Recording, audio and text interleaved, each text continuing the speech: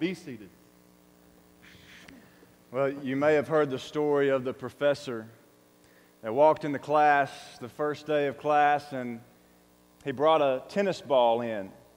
And he took the tennis ball and he set it on the lectern and didn't say anything about it, didn't refer to it at all, just sat it right there. And he did that every day that he walked into class. And the students had no idea what he was doing or what was going on until about 4 weeks into class.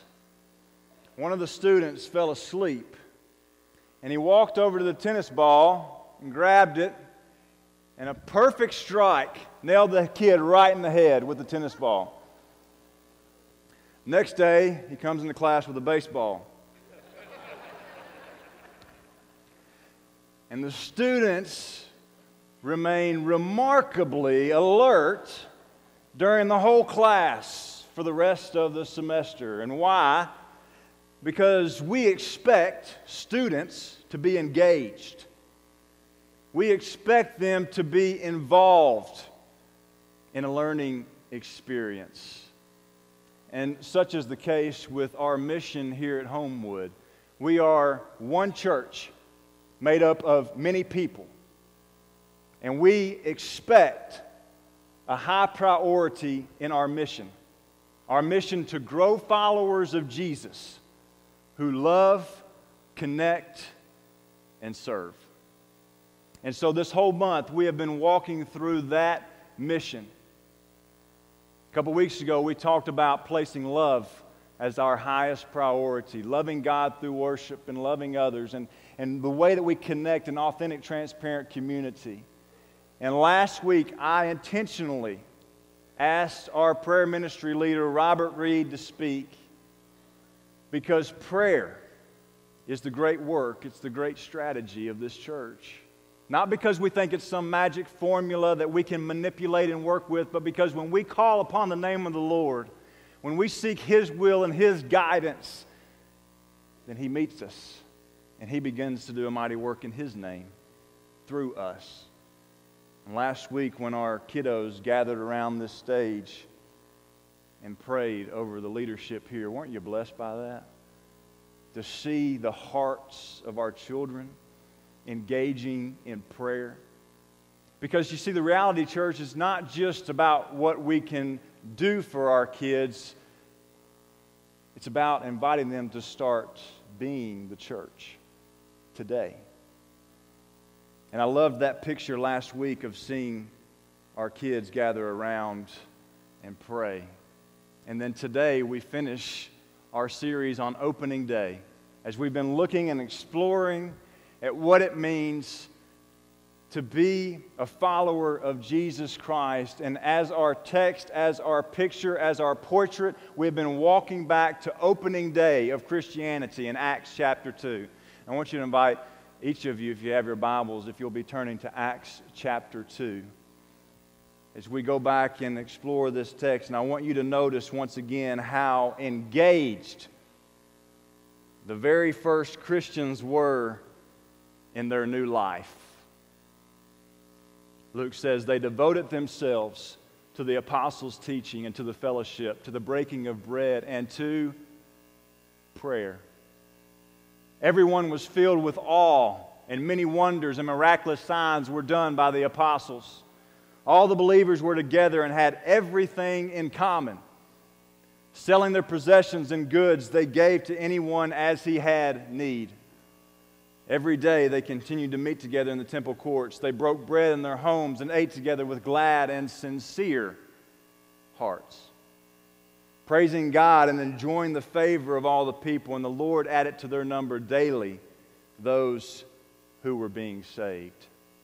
And see, the early Christians, get this, church, the early Christians didn't just understand following Jesus as this acceptance of this new set of beliefs, but it was modeling a new way of life. And if you don't get anything else today, I want you to understand that principle of they modeled a new way of life. They saw their teacher, they saw their rabbi, they saw the one who was modeling this life for them, and so they decided that they were going to ascribe and deliberately choose to be a part of this way of life. And what did their teacher do? What did their master model? What did he ascribe to be about? He took a path of downward mobility. And as he took that path, as we just looked at in Philippians 2 just a few moments ago, that he became the very nature of a servant. And Paul says that our attitude, the way that we act and the way that we think should be like that. Now, there are many job descriptions in the kingdom of God, church. Many job descriptions. But there's just one title. And that one title is, no matter what you do as a follower of Jesus Christ, is that you do it, students, as a servant.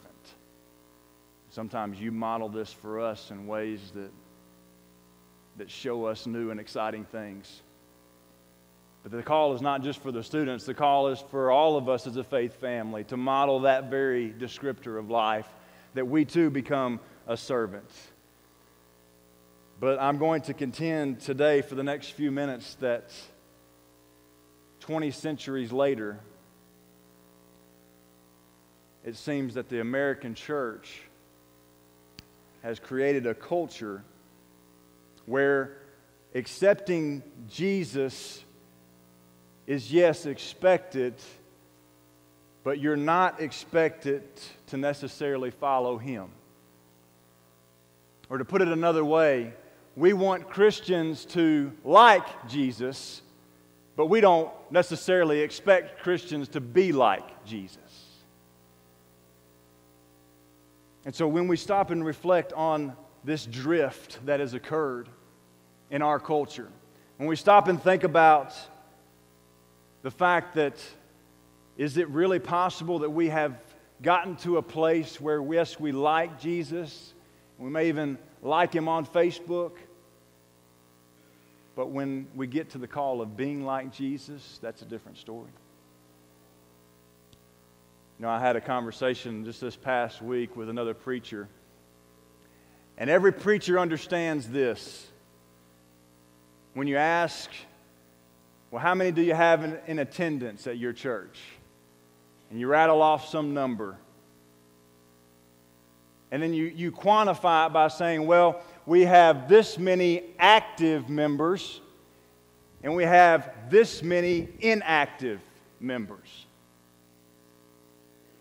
And I want to suggest to you, folks, as we just looked in Acts chapter 2, if you would have said inactive member to the early church, they would have thought, what in the world are you talking about?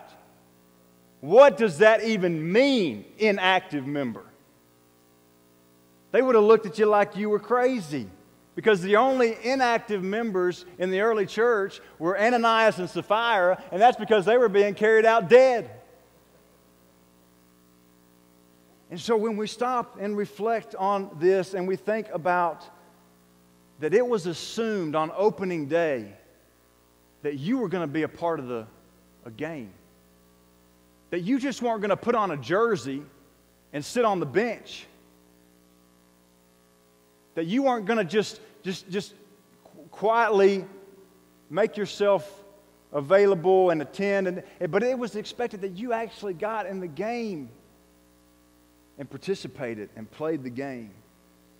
And every follower of Jesus is called to full-time Christian service. Now, I'm not saying this morning that I believe every follower of Jesus is called to full-time vocational ministry like God has called me to do, but I believe that every member is called to full-time Christian service.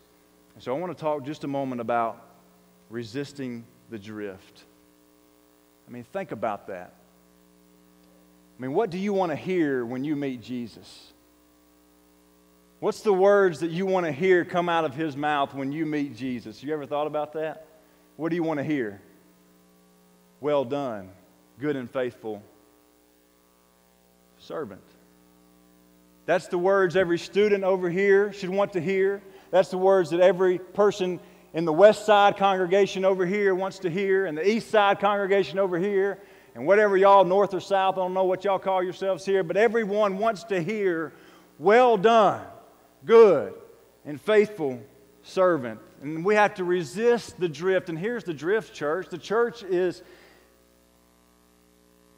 going to have to make this mentality shift. And I say this in my own heart as well, to move from being saved by to being saved for. Now, I want you to hear me clearly that nothing about this sermon, nothing about it is going to imply that your work can make you right with God. I'm not going to insinuate that today, that your service secures your status with God. Because the only work that can save is the finished work of Jesus Christ on the cross. Amen? That's the only work that can save. And we are saved, we're made right with God by atonement and not achievement. Think about Ephesians chapter 2, one of my favorite verses. For it is by grace you have been saved through faith. And this is not from yourselves. It is the gift of God, not by works, so that no one can boast.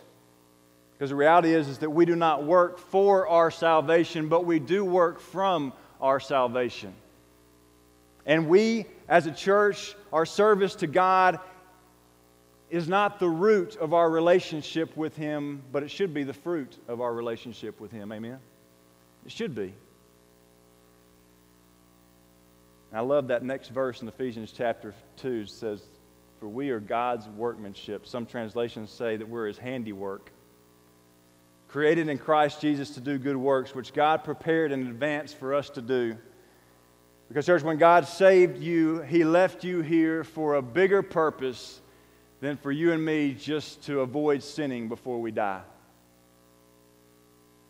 That He actually made us to exist for Him to look good. And I want you to catch this, that we do that by doing good, and it's evidence to the world that God is doing something good in us. And what I want to do is just take a moment to introduce you to some folks who have been praying for you. They've been praying that God will awaken a spirit of service in you. And I want you to open your worship guide, and you can see their faces right there inside of that. I want you to direct your attention to the screen and watch this video. Hey, good morning. My name is Chris Richardson. I'm the ministry leader for outreach and missions on the local team. It's our job to come up with creative new ways to reach the lost in this community. So if you're into marketing, advertising, event planning, anything like that, we need you on our team. So come see me at the ministry fair. My name's Luke Mastriani. I'm team leader of the First Impressions team. We're responsible for making people feel welcome, making people feel like they've been received into heaven, and also working in the parking lot, and just greeting first-time attenders. If you'd like to learn more about this group, please stop by our booth at the ministry fair. I want you. Hello, I'm Doug Ragland, and I'm leading the Tech Arts Ministry. We're responsible for all the audio and video that the church needs. The sound system in the auditorium, the live streaming, what you see on the screens for shooting videos, editing videos that may be needed from time to time. Many of those you've seen on our screens as well. If you're interested in doing any of those types of activities, we can use you in the Tech Arts Ministry. Stop by our table. Is this thing on? All right, I've never auditioned for American Idol before, so I'm a little nervous, if you understand, but excuse, what? This is not the American Idol audition? Oh, okay, sorry. Good morning. My name is Kevin Kilpatrick, and I'm the worship leader here at Homewood. Do you love to worship? Do you just look forward to being here on Sunday mornings and being part of our service and lifting your voice and praise to God? If you are, we'd love to have you stop by the booth and let us tell you about some of the things that are going on in the worship ministry, and maybe there's a place for you to join us. You don't have to be a singer. There are a lot of other jobs and responsibilities that need to be taken care of each week for us to have a successful service. So stop by, say hello, and let us tell you a little bit about what's going on in worship. I'm Chance Hallmark, and this is my bride, Lavinia Hallmark, and we are with the Care and Prayer Ministry. And we want you to stop by our booth. If your talent is, or your passion is, for writing folks and encouraging our visitors that come in our doors every week. We have a lot of them. We want to make sure they all feel connected, that they're loved on, and then they become a part of this family. So come by and stop by our booth at the ministry fair today. Hello, I'm Robert Reed, and I've been chosen to represent the prayer ministry in our church. And basically what we want to do is we want to raise up a congregation of prayer warriors to serve the Lord in our church. And prayer is something that all of us can do and be a part of. And so my invitation to you is to choose to be a part and come and offer yourself to be a part of this prayer team that we're raising up to serve God and to serve our church. And so you can contact me, Robert Reed, anytime, and you can contact the church office, and we can show you how to be a part of what God's doing through prayer in our church. Hello, my name is Brett Walters. For those of you who sleep on Sunday mornings, I'm the guy who gets up and speaks and has the privilege to do that. I also have the privilege of leading our Growth Track ministry, which is a new ministry here at Homewood to help folks just journey through the process of Love, Connect, Serve. And we are excited about starting a Catch the Vision class that will be taking place every month. And this is really going to be a part of our discipleship program here at Homewood. And so if you want to be a part of that, we'd love to talk to you during the ministry fair. Misty Cuthbert would love to hear from you as well. So please come and join us out at the booth. Hi, I'm Jeff Taylor, and I represent the Connect team. I want to welcome you to Homewood and hope that you'll come to the ministry fair and check us out. Thanks. One of our Connect groups this past week, took this idea of service to the next level, and I was blessed to receive these pictures from our Ladies Connect group, who just said, you know what, we're going to buy a bunch of pizzas and we're going to go down to Boutwell Auditorium where a lot of our homeless friends are staying, and we're just going to feed them a meal one night. And you know what? Your Connect group can do things just like that as well. A lot of times we think, well, do we need to get permission to feed the hungry? No, you don't. You can do it. And I'm just blessed to hear examples like this every day. Jesus took a bowl of water and a towel. And as we read earlier during our communion time, he washed feet. He made it not about himself, but he made it about serving. Did you notice the other passage that we read first off in Matthew? Matthew chapter 27, where Pilate also took a bowl and a towel. And what did Pilate do with his bowl and his towel? Scripture says when Pilate saw that he was getting nowhere, but instead the uproar was starting, he took water and he washed his hands in front of the crowd, and he said, I'm innocent of this man's blood. It is your responsibility. Pilate took his bowl of water and his towel. He said, I don't want to even have anything to do with this. And the question this morning is, what are you going to do with your bowl and your towel? Are you going to wash feet? Or are you going to say, I don't want anything to do with this? And so the invitation today is simply, how can we help you in that area? What can we do for you? And if you have a need this morning, if you need to claim the name of Christ for the first time, we're here to do that. If you need prayers of this church, we want to help you as well. Will you come as we stand and sing? Change my heart, oh God, make it ever true. Change